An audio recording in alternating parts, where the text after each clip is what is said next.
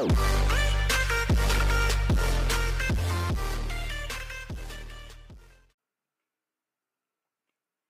there, mathletes! Welcome back to my YouTube channel. And if you are new to my channel, welcome to my channel. Okay, so bago tayo mag-start, flex ko lang ulit ang aking mga official social media accounts. So on Instagram, you can follow me at Errol04. On TikTok, you can follow me at Maths and Logics. And on Facebook, you can follow me at Larry Manalang del Rosario. If you have questions, queries, may mga tanong kayo regarding these videos na hindi nyo kayang itanong dito sa YouTube channel natin, you can reach me out on my official Facebook account by sending me a personal message. Pwedeng picturean ninyo yung question and then tanong ninyo sa akin.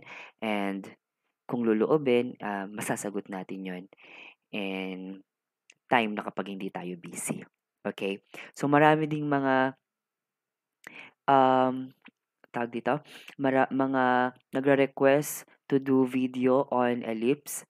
Okay? So, matagal na din ako nag-record regarding conic sections. Alam niyo naman na 4 yung conic sections natin and I was able to record about circle, parabola, hyperbola. So, meron isang lesson na nakalimutan. So, yun yung itatakal natin ngayong araw. Okay? Sorry kung ngayon lang siya na video at masyado na delay. So, bago tayo mag-start, identify muna natin yung objective ng lesson natin ngayong araw. So, the objective, as you watch this video, as you finish watching this video, you'll be able to find the standard equation of ellipse given the graph, and you'll be able to find the foci of an ellipse given the general or standard equation. Okay? So our lesson for today is all about conic section. To be more specific, it is all about ellipse. Okay? Let us analyze ellipse. First, in the standard equation of an ellipse. Simulan natin sa standard equation, okay? So, hindi naman ito masyadong komplikado. All you have to do is to listen attentively, and kung hindi kayo naintindihan sa video na to, pwede nyo siyang i-play ng paulit-ulit. That's the advantage of pre-recorded videos para kahit papano, pwede nyo siyang i-pause, pwede nyo siyang ulitin kapag may hindi kayo naintindihan. Okay? So, dito sa standard equation of an ellipse, sa akin kasi, I am more on visual learner. So, para sa akin, mas madali siyang intindihin kapag na-visualize ko siya. Okay? So, identify natin tong given na to. Okay? Sabi natin, standard equation of an ellipse. Okay? Kamukha ng parabola, okay? Yung ellipse, yung equation din niya nagva-vary din. Let's say, for example, in parabola, if it opens upwards or if it opens sidewards, magkaiba yung ginagamit nating equation. Nagva-vary yung equation. The same with analyzing ellipse. Okay. Saan siya nagkakaiba? So, ito yung image ng ating ellipse. Gamitan natin ng highlight, ng pointer. So, ito yung image ng ating ellipse. Medyo oblong type or oval type yung dating niya. Hindi siya circle. Okay? Ibig sabihin, kapag oblong type, pwedeng mas mahaba siya vertically or horizontally. Pwedeng mas mahaba siya in x-axis, shorter naman siya sa y-axis. Pwedeng longer siya sa y-axis, shorter naman siya sa x-axis. Okay. So, eto yung kanyang shape. So, yung ating ellipse ay merong tinatawag na focus or tinatawag na foci. Kung ang parabola meron siyang isang focus, dito naman sa ating ellipse meron siyang dalawang focus or dalawang foci. Okay. Yung center natin will still be h and k. Ang representation or variable na ginagamit natin still h and k. And yung major axis natin, dito tayo nagva-vary. Yung major axis natin will determine kung saan mas mahaba yung ating ellipse. Okay. Kapag mas mahaba siya horizontally or vertically. So, in this case, kung mapapansin nyo, vertically mas mahaba siya.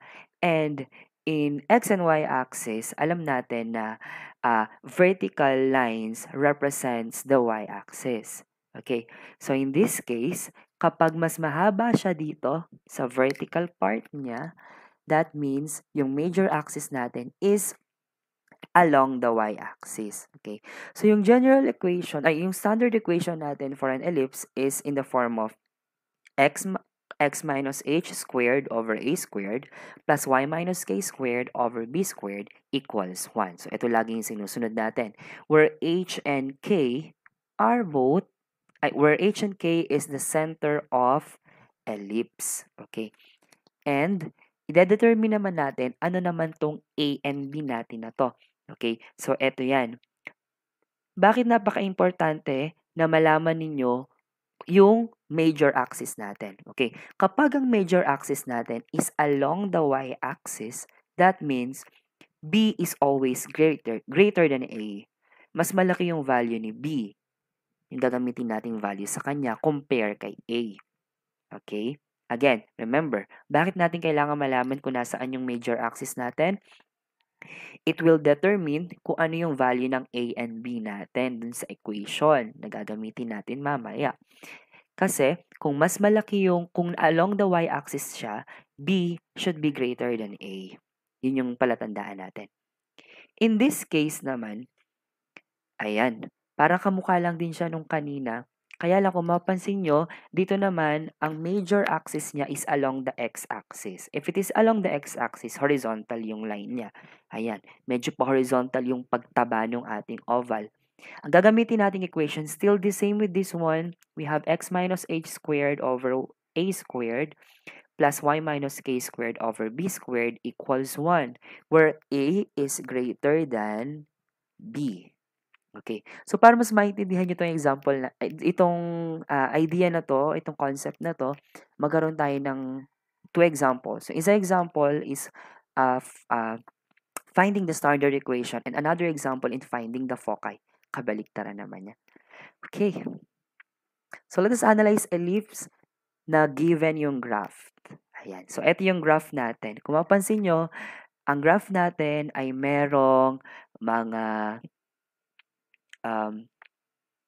vertex na 4 units along the x-axis from the center, 6 units naman siya sa y. Ayan. So, ang gagamitin pa rin nating equation ay x minus h squared over a squared plus y minus k squared over b squared equals 1. Okay. Analyze natin. So, mapansin nyo, ang center natin ay ang ating center is at 0, 0. Origin. Nasa origin siya. 0, 0, no? Okay. Next, yung mga vertices naman natin ay, of course, yung una natin ay, sa x-axis muna tayo, 1, 2, 3, 4. So, we have 4, 0. Dito naman sa negative, negative 4, 0. 0, 6, and then, 0, negative 6.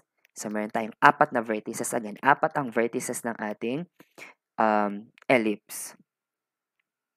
Okay. So, the major axis contains the higher vertices value. So, the higher vertices value is 6. So, that definitely, ang major axis natin ay along the y-axis. If it is along the y-axis, sabi natin kanina, kung babalikan natin yung example natin kanina sa figure, kapag along the y-axis, B should be greater than A. So dito, if it is 6 units away from the center and it is 4 units away from the center, yung B natin, doon natin ilalagay yung 6. Yung A natin, yung sa A natin, doon naman natin ilalagay yung 4 which is a smaller number than 6 kasi mas malaki dapat si B kay A. And then, ilalagay lang natin yung HK which is 0, 0 yung center natin. So, our standard equation is x minus 0 squared over 4 squared plus y minus 0 squared over 6 squared equals 1. Simplifying it further, it will give us x minus 0 is simply x, so x squared. 4 squared is 4 times 4, we have 16, so x squared over 16, plus y minus 0 is y squared, and 6 times 6 equals 36, so we have y squared over 36 equals 1, giving us the standard equation as x squared over 16 plus y squared over 36 equals 1. Okay. Yung next given naman natin ay we are going to find the foci. So, paano naman natin hinahanap yung foci given naman yung equation. So, in this case, kung mapapansin nyo, sabihin nyo, Sir Larry, bakit po ganun yung equation? Wala naman siyang denominator, hindi rin siya naka-equal kay 1. Okay, so ang tawag natin dito sa equation na to ay general equation. Hindi pa siya in standard. Okay, so paano natin to gagawing standard? Dapat equal to 1. Again, dapat equal to 1. So, paano ito magiging equal to 1? Paano magiging equal to 1 si 225? Okay. It will become equal to 1 sa standard form if we will divide 225 by 225. So sabi natin, what we did doon sa isang side, gagawin natin sa isang side. So kung sa right side natin, 225, nag-divide tayo ng 225, we will also divide 225 doon sa left side. So it will have 25x squared divided by 225 plus 9y squared over 225 equals 125 divided by 225. That will give us, pag sinimplify natin to, it will give us x squared over 9. Why? Kasi, they are both divisible by 25. 25 divided by 25 is 1. So, hindi natin nilalagay. Maiwan na lang yung x squared. 225 divided by 25 is 9. Plus, ito naman, divisible by 9 din naman siya. So, it become 9y squared divided by 9 is y squared. And then 225 divided by 9 will give us 25. Equals 225 divided by 225 is equal to 1. So, we have x squared over 9 plus y squared over 25 equals 1. Ayan. So, ito yung ating original, yung sinusunod nating equation. Standard equation para hindi kayo malito. Nilagay ko na siya dyan. Okay. So, dito, lalagay lang natin yung a squared equals 9, b squared equals 25, and c squared. Okay. Yung c squared natin will serve as our foci that will lead us on our step 2 in calculating our foci. So, how do we calculate our foci? Kinakalculate natin yung c squared or yung ating foci by subtracting the longer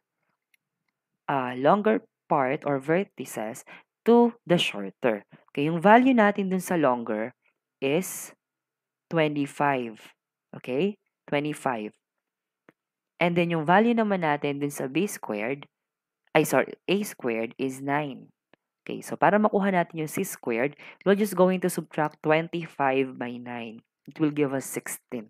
Okay. Since it is in c squared, ang foci natin is simply c, kailangan natin kuhanin yung square root ng both sides. Ang square root ng c squared ay c, and the square root ng 16 ay positive or negative 4. Ayan. So, nakuha na natin yung ating c para makalculate natin yung ating foci. Mamaya, ma-finalize na natin yung ating foci. So, in step 3, foci on the major axis. Okay, ilalagay natin yung foci sa major axis. Again, paano natin ina-identify yung major axis? Okay, yung major axis natin kung saan ang mas mataas na value, doon yung major axis. For example, sa 9 and 25, napansin niyo 25 is greater than 9. Tama? So, B is greater than A. So, that means ang major axis natin is along the y-axis. So, yung foci natin, ilalagay natin along the y-axis. Okay. Para magkaroon tayo ng isang vertex, we will have x and y. So, if it is along the y-axis, 0 automatic yung ating x-axis and yung y naman natin ay 4. So, ang foci natin ay 0, 4, and 0, negative 4. Ginamit natin yung positive 4, gagamitin natin yung negative 4. Ayan. So, dito naman, para mas madali nyo ding ma-visualize yung ating example dito, ayan, ito lang din yung given natin kanina. So, yung center niya ay 0, 0, ayun yun. Yung vertex niya ay 3, 0, 1, 2, 3, and then negative 3, 0, 1, 2, 3. Ayan, nalagay na din natin. Ginraph na natin yung kanina. And then, 0, 5. Kasi ito, pag kinuha mo yung square root nito, it will give you 3. Pag kinuha mo yung square root nito, it will give you 5. So, kapag ginraph natin yan from the center, ito yung center niya. Kasi yung 0 lang naman yun. So, 0, 0 yung center niya. So, dito lang din siya sa origin. So, the square root of 9 is 3. So, 1, 2, 3. Gito natin siya i-graph. And then, 1, 2, 3. So, we have 3, 0 and negative 3, 0. Ito naman, pag kinuha natin yung square root, it will give us 5. So, it is 0, 5 and 0, negative 5. 0, 5. So, 1, 2, 3, 4, 5. 0, negative 5. 1, 2, 3, 4, 5. And then, yung ating foci ay 0, 0, 4 and 0, negative 4. So, i-draw lang natin yung ating foci. Ayan. So, 1, 2, 3, 4. Ayan yung ating foci. And then, in this case naman, 1, 2, 3, 4. Ito yung ating foci. Okay. Importante yung foci natin kasi foci determines the shape or yung total appearance ng ating ellipse. Okay, so nag-graph na din natin siya. I hope you learned something on our video for today. I-explain ko pa sa inyo kung ano-ano pa yung mga problems involving this ellipse and other conic sections sa mga susunod nating videos. And I hope you learned something and feel free to comment your suggestion or question regarding this video. And do not forget to subscribe and hit the notification bell para wala kayong ma-miss na video regarding this dito sa ating YouTube channel. Thank you for watching, guys. Good day.